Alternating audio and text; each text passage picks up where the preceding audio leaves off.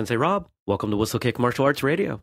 Well, thanks for having me, Jeremy. This is absolutely fantastic. I've been a listener of the show for a long time, so it's both a thrill and an honor to be on the show myself. The honor is mine, because you did something, and listeners, you may notice that this is kind of starting out like an interview show, and you might, if you're listening to it right off the bat when it's released, you might be saying, wait a second, this is coming out on a Thursday, not a Monday. Why is an interview coming out on a Thursday? Or maybe you don't pay that much attention, but I'm sure there are some of you out there asking that question. And really, as much as we're going to talk about Sensei Rob and what he's got going on, there was something really specific that he did that caught my eye that I wanted to bring him on to talk about because I thought it was really cool. And without jumping into anything else, because I think this is the best place to start it off, you undertook, I don't know what we call it, an undertaking that you titled 30 Days of Karate. That's right. So I witnessed it as posts on Instagram, but I know it was a lot more than you taking a single photo a day or something like that. There was actually a lot of substance behind it. So I just kind of want to step back from the mic now and let you explain to the listeners what you did and, more importantly, why. Absolutely. So this was actually my second go around. The first time I tagged you, and I think when you said I did something that caught your eye, I think what I did was probably tag you in a post to begin with. And it was one of your earlier episodes that got me thinking about journeys and struggling and pushing and stuff, which you often do. And so I thought, okay, well, now this time around, I'm going to tag you in the 30 days of karate. And you're right. I'm not sure what to call it either. Maybe a personal mission or a personal discipline. Growing up, I've been someone who I get hooked by something and then I jump in both feet and I really get into it. And then after a while, the excitement can start to wane a little bit. So not that was happening with karate, but I was kind of finding myself hopping into a recognizable pattern. I thought, well, that's not the way for me to grow. So last April, I guess, just coming up, 7 or 8 months ago, I was out in my backyard practicing. I thought, no, I should do this tomorrow as well. Next thing I knew, I kind of grew this 30 days of karate. And then that ended up really being an excellent exercise for me, got me kind of disciplined, kind of rekindled some of that fire. I finished it, and I thought, well, no, I need to do that again. And that's going to be, I'm not sure when. I thought, well, a 6 month period wouldn't be a good time. So September came around, and I thought, okay, 30 days in September, 30 days of karate, that's a good match.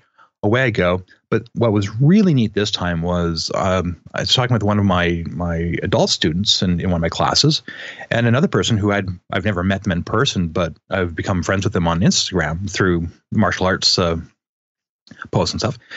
And the two of them joined me, and they did the 30 days of karate alongside me. And that was just fantastic because now I had someone, actually two people, who I felt accountable to for making sure that I completed all 30 days, and they felt the same way.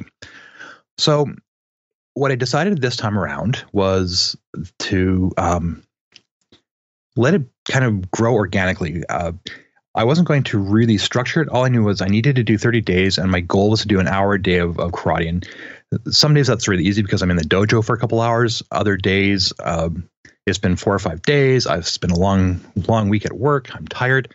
I put the kids to bed. It's 10 o'clock, and oh man, I haven't done my karate yet. And so I'd either do some meditation, I would do some reading, I would do some kata in the backyard. And the great thing about doing kata at 11 o'clock at night when it's dark out is the likelihood of your neighbors wondering what you're doing and calling the police is really low. So all that kind of came together, and I said, all right, so that's the second iteration of 30 days of karate. And that's the one that I had tagged you in because, again, a lot of the stuff that I've been hearing recently on your podcast really ties into my own philosophy and my own approach to martial arts. And it seemed like a good idea at the time. And thankfully you responded, and that's why I'm here today. And we're going to talk more about the 30 days, but that's the history of it. Okay, cool. And that's quite an undertaking. I mean, really. And that's the word that's coming up because it's, I don't want to call it a challenge because, as you said, you weren't structuring it, but in a sense it was a challenge for the logistical reasons, for life getting in the way. Absolutely. Mm-hmm. And I know exactly what you're talking about, looking at the clock and saying, it's 10 o'clock. I've got 2 hours left in my day to get 1 hour of practice in. That doesn't leave a lot of variability. No. It kind of becomes, I have to do that right now. Well, and in the interest of transparency, I have to say sometimes, like I said, I'd had that long day at work, plus I'd put the kids down in bed. I was really looking forward to a glass of bourbon, and I just would have to tell myself no bourbon until I'm done my karate, and that helped incentivize it some days. Well, I can certainly empathize with that. Single malt would be my poison, but I get it. Yep. I get it. Now, when you were doing these 30 hours of karate, obviously you mentioned some of them were in the dojo working with your students, and we can probably get a sense as to what those hours looked like. But the hours where you were at home or training on your own, outside of class, what did that time look like? What were you doing? Mm-hmm. Sure. First of all, I have to say, wow, no one has ever stopped to say, so those 30 hours of karate you did in September, wow, I've never thought of it. It was like the totality of the number. And I think I just got hit with the enormity of the challenge. So anyway, it really varied. And that's this, again, the second time around, I really needed to make sure that I could vary it a bit. I tried to incorporate some meditation every single day because that I found has been key to kind of allow myself to center and focus and move away in my brain from the everyday into focusing on karate. I also really, a couple of years ago, that's when I really discovered, and this should make your heart swell, I really discovered the joy of kata. Before I then caught up with one of those necessary evils that I had to do. A couple years ago, something clicked. And I thought, okay, so this time I'm going to practice. In our school, we use the Pinon high-end system. And I just went with the first one. And that's one that I practiced over and over and over. Because I remember reading somewhere, the old masters would talk about 3 years of kata. I thought, well, if 3 years of kata before I can call myself a master, I did, doing it several times a day for 30 days is going to get me closer, but certainly isn't going to make me master it. So I try to focus on that. And again, that was part of the challenge and part of the discipline to say, I really don't feel like doing kata tonight, but that's part of the decision I've made, part of the challenge I've given myself. Plus, I just had to say to myself, it's only 30 days. And the challenge was, 30 days is long, but it's long enough that it's a challenge, but it's not so long that you just feel like there's no end to it. So that's a lot of kata. I also incorporated a lot more of my Kobudo training. So my first love are the Tonfa and the Jo. So years ago, I used to do Aikido, and that's where I fell in love with the short staff, the Jo. And Kobudo was almost my treat, my reward for doing the kata, and a lot of times just basics. Iron shot bag. So some days I would do some Hojo Undo, really kind of strengthening my bones. And let me tell you, iron shot bags, they hurt.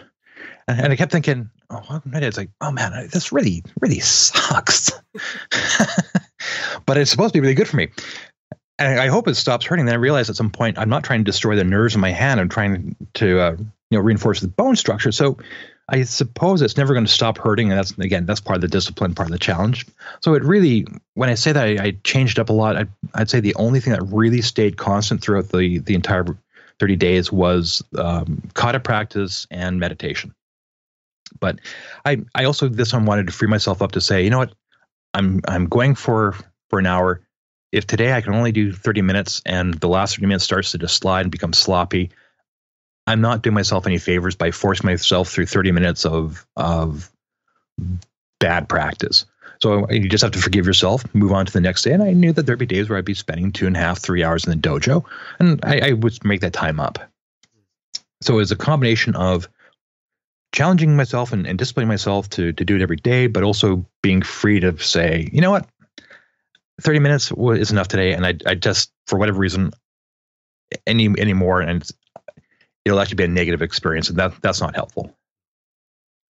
You've alluded to some of the emotional things that were happening during this, the pain and maybe a little bit of foreboding as you looked into training later into the evening, and certainly some more positive things.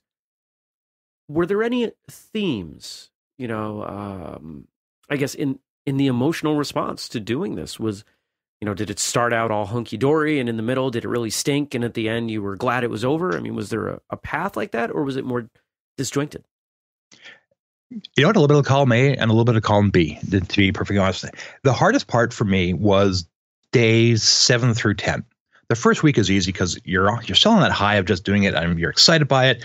You've done 7 days. It's going great. And you hit a bit of a wall at day 8 because you've been doing it for a week now. You're not even close to halfway. You're not even halfway to halfway yet, right? And so that's days 8 through 10 to 11. Those are the toughest for me. Once I got onto day 12, it's like, okay, you know what? Halfway is only a couple days away. I got this. And then once I hit day 15, I was able to go. And because now it's a countdown, right? 15, 14, 13, so forth. I was happy that I finished it. I was happy that I finished it successfully. Part of it, though, it was hard to let go. On day 31, I also know that I needed to not do anything that day. I knew that I needed to take a break. Okay, I've done 30 days. I've done these 30 hours. It's okay to take a break and rest and relax and give my body a bit of a break. So there's kind of the finishing was bittersweet is probably the best way to put it. But, I also don't want to leave anybody with the impression that having, several nights going late, 11 o'clock, and there were a couple times where I was outside midnight. And that's a great thing here in Chicagoland in September.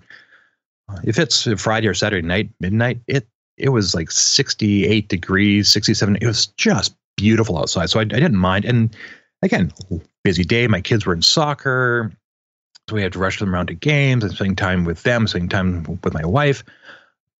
And so it wasn't necessarily a tough thing to stay up every single night and do. Sometimes that was something I looked forward to. And there were a couple times, I'll be honest, where I actually planned my day that I wasn't going to go out until 11 o'clock at night or even later, because that's my time. That's me time. And yeah, sometimes it was tough. Sometimes there's pain from some of the training, but it really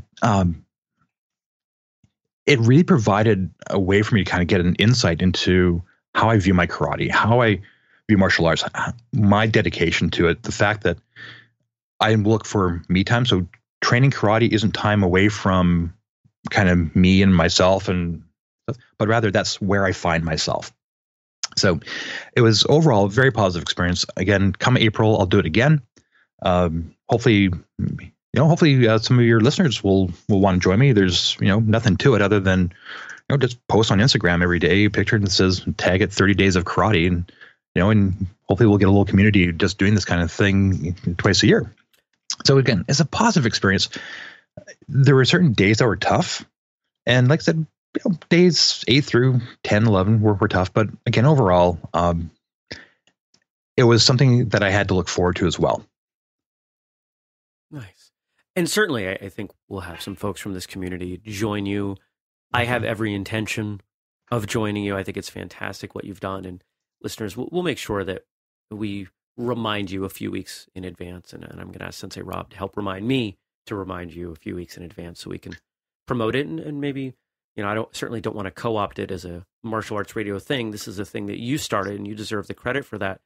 But if it's something that we can encourage others to do and others can receive some benefit from it and some mutual support, leaning on each other and posting and sharing hashtags, then exactly.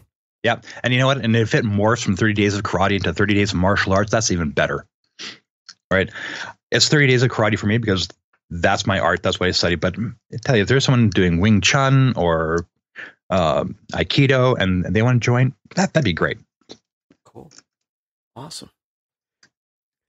When you look back over these two instances of 30 days, what has changed for you?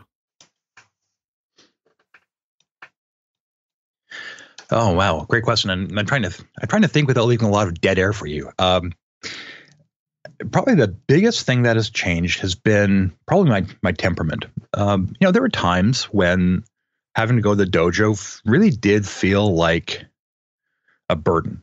Not a big one, but just like, oh, you know what? It's been a long day. I'd rather just take tonight off. But again, knowing that I could do that 30 days challenge, knowing that when push came to shove, I could reach down, find that energy, grab it, and go.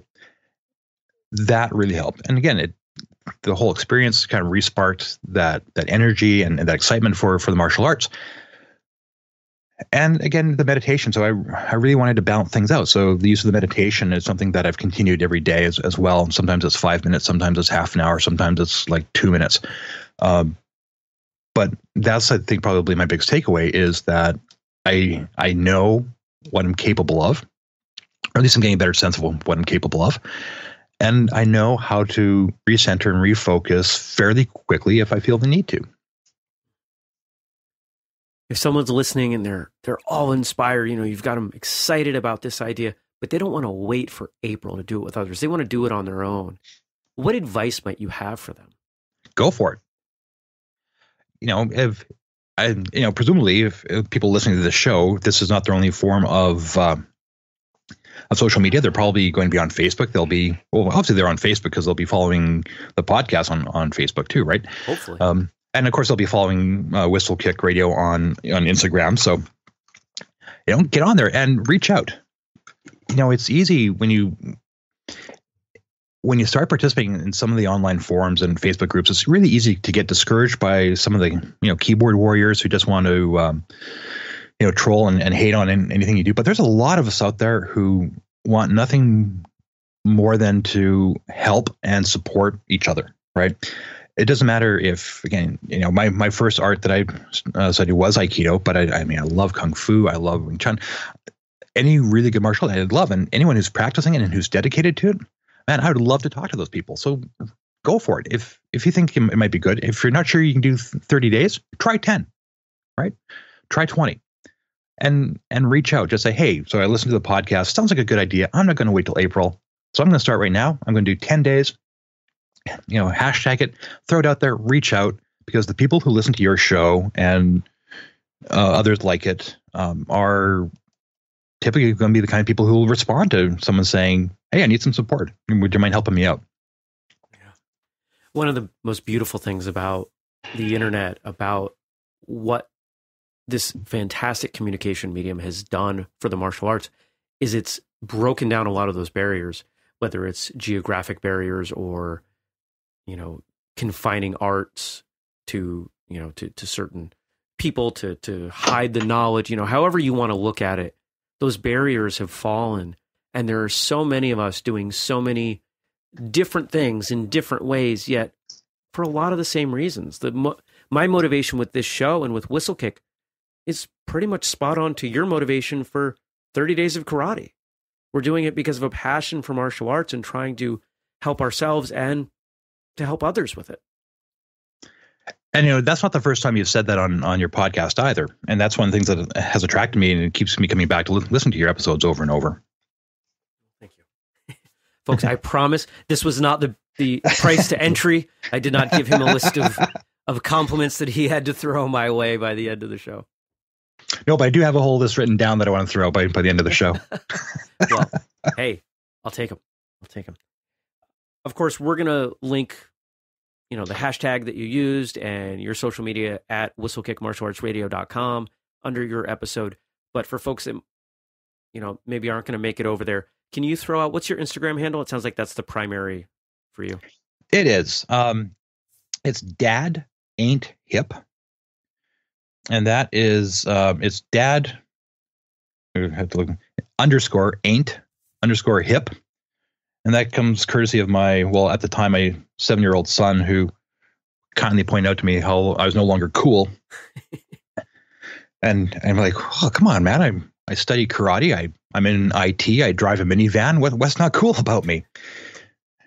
But so, yeah, I figured, well, the best way to show just how cool I'm not was to change the word cool to hip.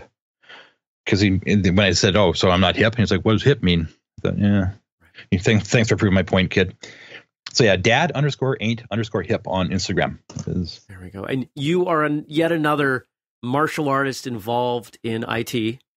Oh yeah. We have to be. I mean, otherwise we are like the wounded gazelles on the Serengeti, right? We have to protect ourselves. Maybe that's it. There's a correlation because it's so many. There's so many of us, and folks that might be new to the show may not know. I've mentioned it before, but my previous career prior to Whistlekick, I had an IT consulting firm. So there's a bunch of us. There's a lot. There are, and I think at least one of the two guys, if you don't mind me mentioning another podcast on your show, the two guys who do Karate Cafe, I know at least one of them is in IT at the same time. So it's not a strange mixture. No, it's pretty common. No, there's something in the mindset for the two. I'm telling you, man, it's self-preservation, and that's what it's got to be. I love it. All right. Well, I do want to get one little bit, just kind of roll back and ask that very first question that we ask of everyone when they come on for our standard Monday show about how you got started in the martial arts. I think that'll likely tie us up in a nice way. Absolutely. So I started martial arts 25 years and probably 100 pounds ago when I was in my early 20s. Ever since I was a teenager, I grew up watching Bruce Lee movies, Jean-Claude Van Damme, and a little bit later on Steven Seagal movies, and that always looked cool to me.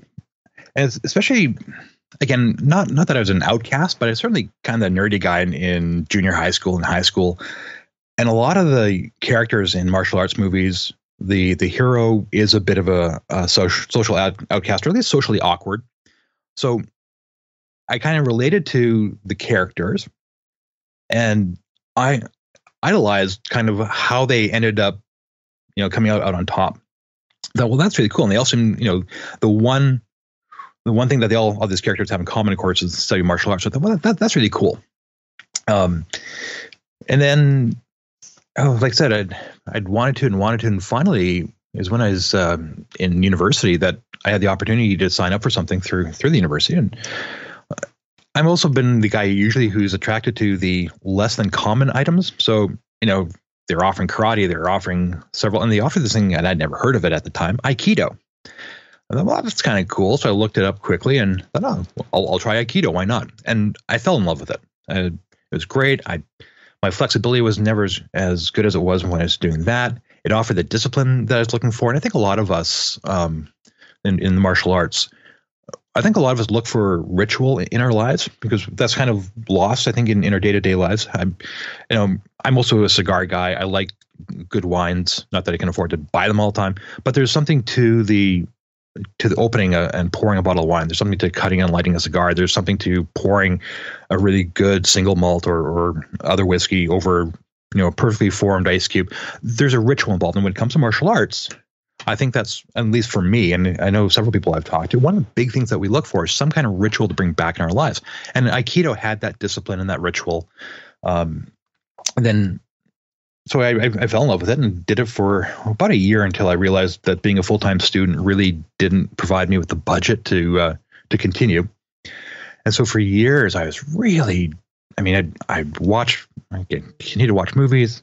But at this point, the web had finally come around and YouTube was starting to grow, and I was able to watch videos online of people actually doing it, not just, actors, and always want to get back. And then when our son was born, it was very apparent that not only was my son going to be following in my steps of nerdism, but he was going to take it to the next level. So I thought, well, let's get him started early.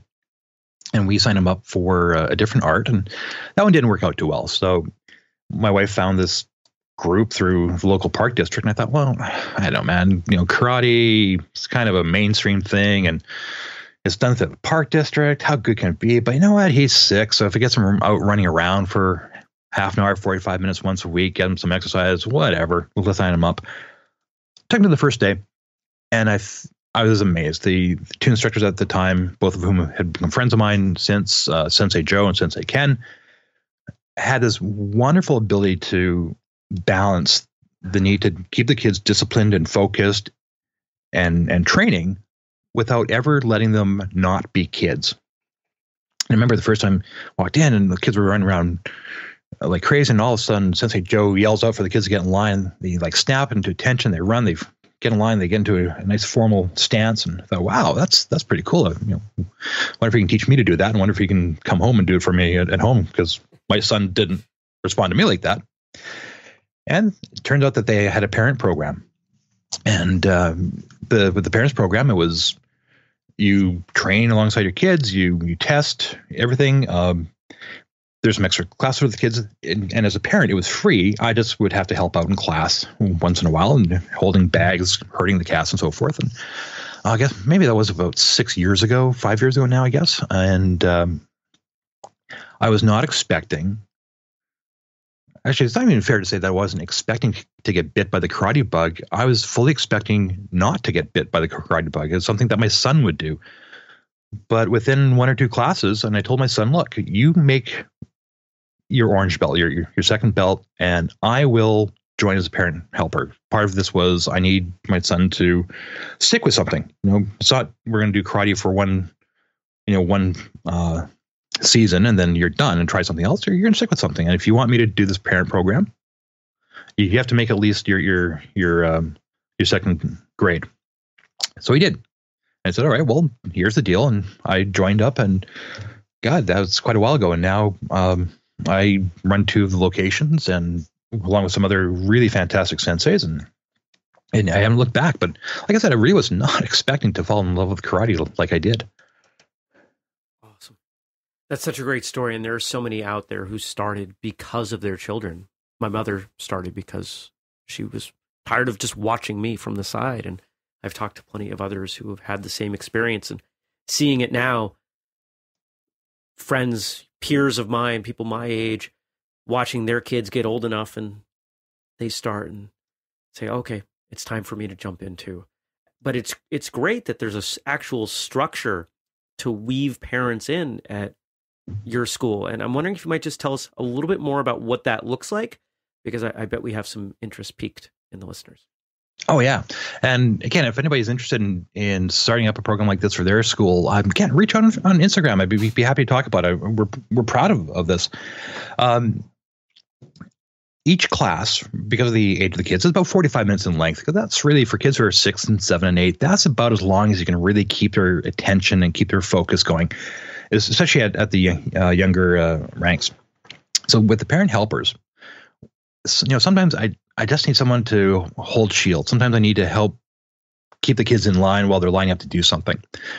But what's great is after a while, after this program, I've got one of my classes, I've got like 6 parent helpers in the program for about 30 kids. So quite often I have other black belts who are instructors in the class. So there are times when I get to, this is a real treat for me. I mean, as much as I love training the kids, there are times when I get to say to the parents, look, the other instructors, they got the kids. The kids are in great shape tonight. I'm going to take you guys off to the side, and we're going to train. And we train a little bit harder and go a little bit faster. But the really great thing about the program is that it gives the parent or parents an opportunity to spend some time with their kids. I mean, how often, especially today, right? I see it all the time with friends of mine who have kids. You sign your kids up for soccer in the spring and the fall. You sign them up for baseball in the summer. You sign them up for some kind of maybe basketball over the winter. And you will go to the practices. You will go to the games. You'll watch and you'll encourage and do everything you should be doing. But you become a spectator in the development of your kids. Whereas karate is an opportunity to actually engage at the same level. So it's not that your son or daughter's going to come home and say, hey, Dad, I learned how to do a proper punch today. Your child's going to go home and say to his mom or dad and say, hey, we learned how to do a proper punch today. So you're doing it alongside your child.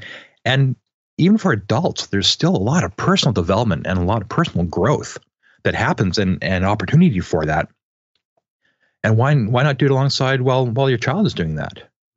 So it's an amazing experience to be able to do martial arts alongside your kids. Sometimes, like I said, sometimes we separate the parents and we can do some stuff that we wouldn't do with the kids.